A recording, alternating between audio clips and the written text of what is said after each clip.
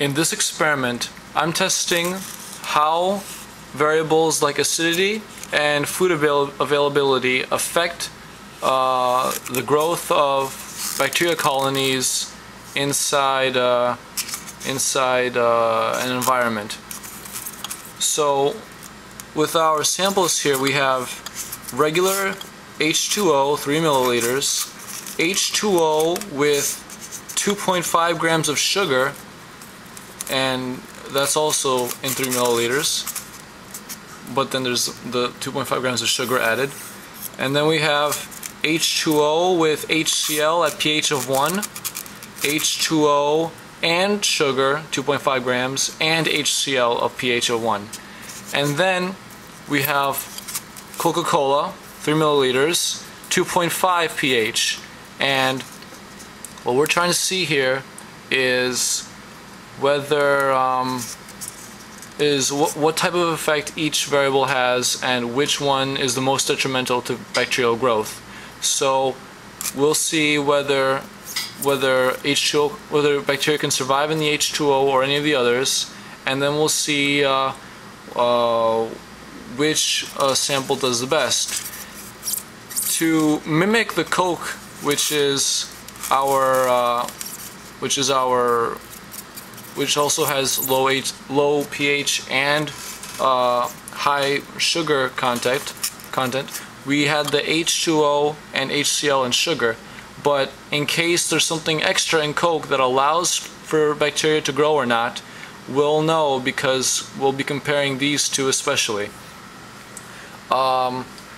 Here we had BHI solution, which we used to take non-virulent bacteria, Listeria, and we put that inside 3 milliliters of BHI solution. That's getting ready, and those bacteria are growing, and in an hour they'll be ready.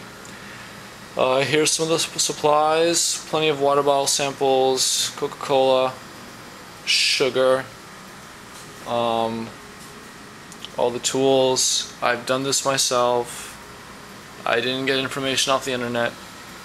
Weighed the sugar over there, and now we're gonna go make some plates so we can plate the bacteria when they're done growing. So I'm making the BHI and getting this ready. I added BHI into some distilled water. Gonna make 500 milliliters, and then right now, as you can see, it's not very homogeneous, but we're gonna take care of that.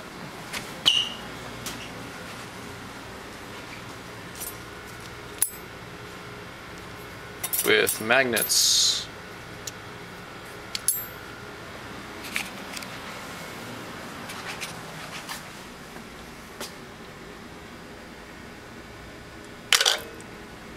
Okay, let's turn it up.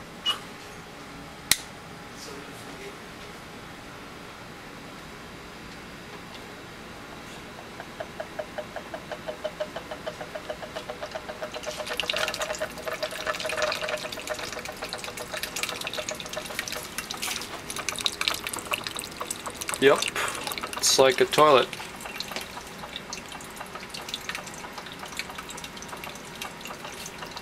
I'm gonna be back when this is done. As you can see, we have a little bit of bacteria here. It's only grown for about half an hour, but that's enough. We're going to pipette 400 microliters of this stuff into each and every single one of these samples, then let them culture overnight and plate them tomorrow.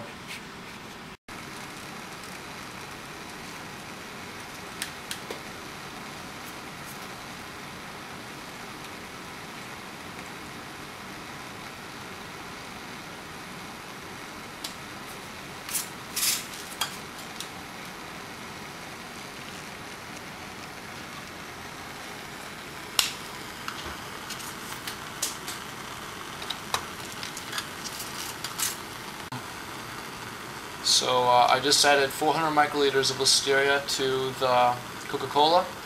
Now I'm going to do the rest with each one.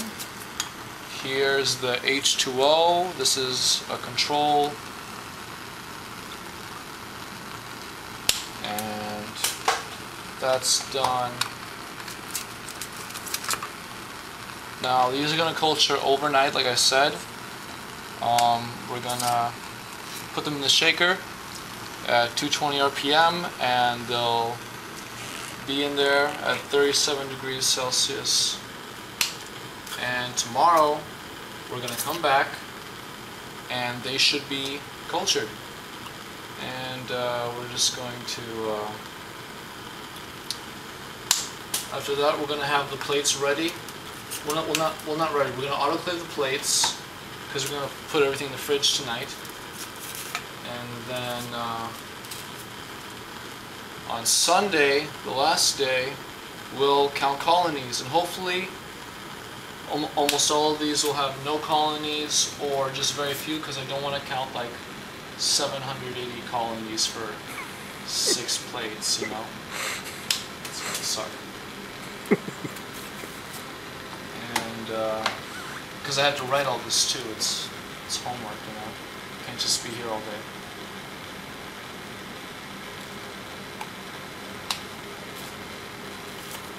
Last one, this is H2O sugar HCl. Like I said, this is an important one because it's supposed to mimic the Coca-Cola, because that's what inspired this experiment.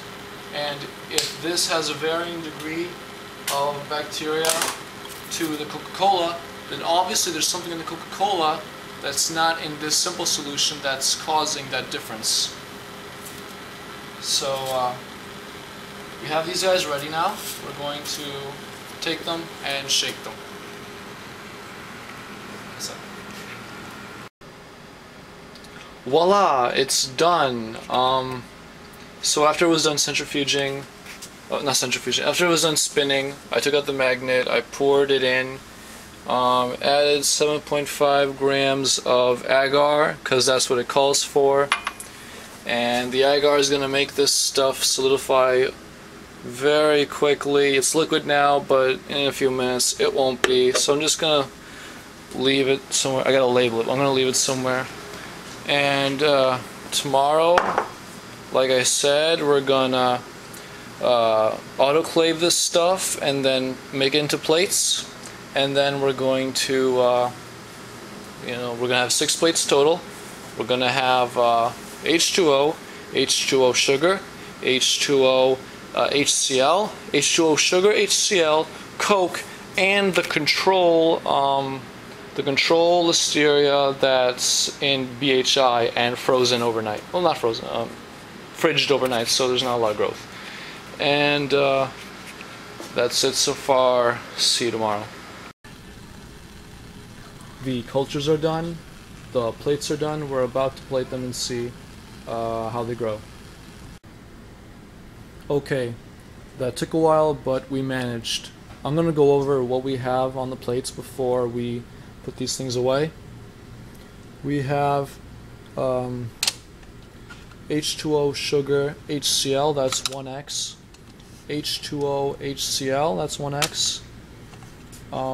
H2O and sugar, 1x. Now, I suspected, I couldn't suspect how much bacteria was in the Coke because it was darker, so we just had 10x and 1x. So there's a 10x dilution and pure Coke that we originally had.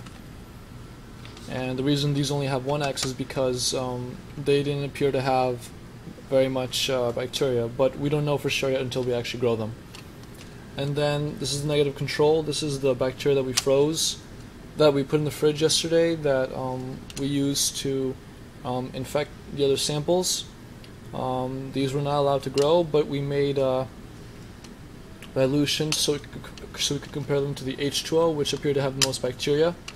And it's not suspected that the H2O grew anything, but it is suspected that they're still alive, so maybe everything else here just killed it. Who knows? We'll see when we have the plates. We have 10 to the 5th dilution of the negative control, 10 to the 4th, 10 to the 3rd, 10 to the second 10x, and the pure negative control. And comparable to that, we have the H2O, which appeared to have the most bacteria. Let me see if I can, it's, I don't know, it's kind of cloudier than the others, and it was clear. Like, let me compare it to, let me compare this to something.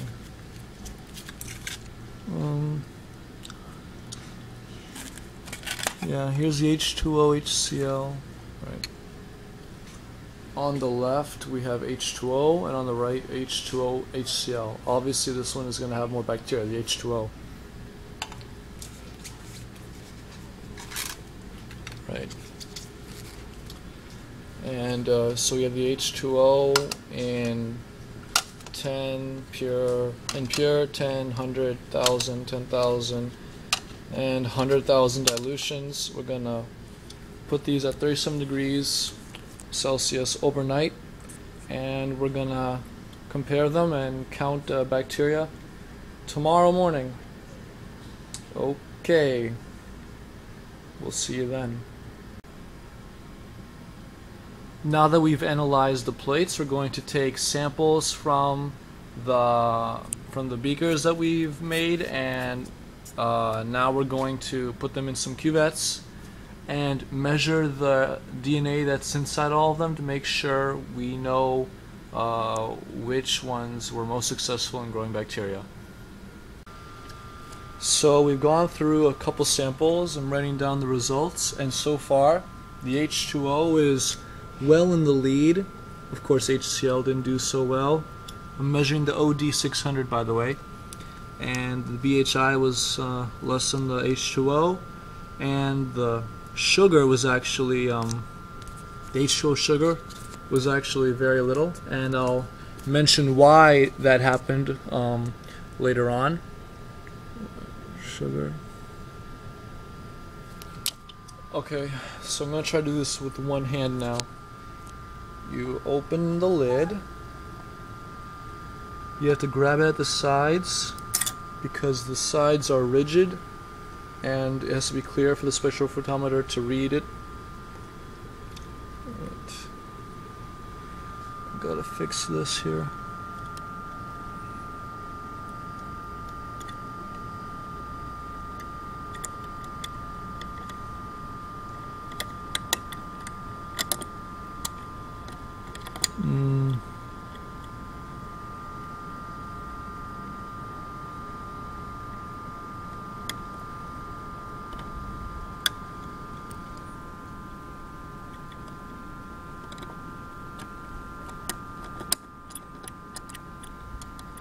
I'll be back when I'm done fixing this.